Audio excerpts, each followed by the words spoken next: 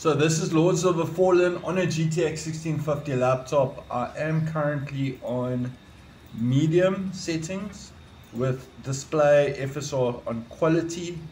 Obviously I don't have DLSS available just yet because I haven't installed the mod. The FPS is in this narrow corridor. It goes up into the 40s, but generally on medium settings. You'll see now once I get to this open area. I am using GeForce Experience, but it's not the smoothest experience. It's in the mid 30s. I actually never played this game because the performance was so piss poor when it first came out. But you'll see now with the FSR3 mod, it definitely does improve the FPS quite a bit. So let's just kill this bastard.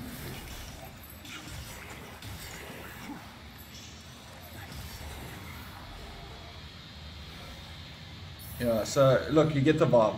It's not the best experience at medium, and generally you don't want to be playing a game at low. So let's see what we can do with frame generation. Right, and then this is Lords of the Fallen on a GTX 1650 with the FSR3 frame generation mod injected. So previously, remember on these settings, well, let me show you quickly. There is slight HUD glitching, which is quite annoying. But previously I was on FSR2, but to activate frame generation, I'm going to put it to Nvidia DLSS or DLSS. Guys, people are going to tell you that once you put on Nvidia DLSS and then switch over to AMD, it's going to get rid of HUD glitching. Yes, it does, but then it says 70 FPS, but it feels like 30 FPS. So just leave it on Nvidia DLSS if you want to use this mod. And I am on medium settings, so you can see we've got an extra 25 to 30 frames.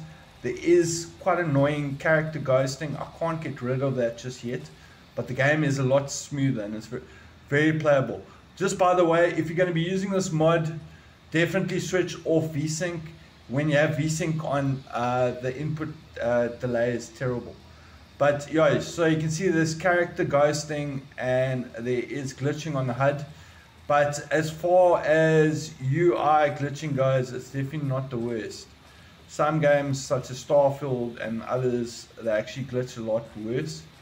So it's not necessarily the worst experience here. But if you're purely going for FPS, this might not be a bad call.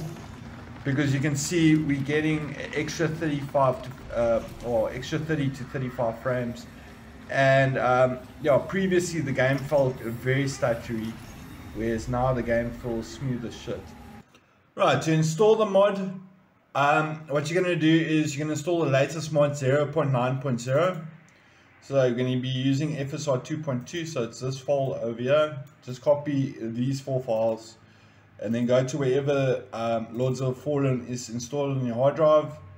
And then you're not just going to paste it in this main folder. You're going to go to the LOTF2 folder, binaries, Windows 64, because we're going to be pasting it with the Windows shipping version because it's Unreal 5. So you're going to just paste. I've already put it in here. And then maybe what you want to do is create a shortcut for this executable. And yeah, then you just run this and then you'll notice the scripts and then FrameGen will be activated. Guys, just be aware that I don't really find the Lords of the Fallen the best experience with the FrameGen mod yet. Yes, it gives you extra frames, but the game does crash every now and then. Maybe use lower settings, because I know Lords of the Fallen is an incredibly heavy game, especially on low end hardware. But guys, thanks so much for watching. If you enjoyed the video, be sure to smash that like button. It's Friday. Have a good weekend. Cheers.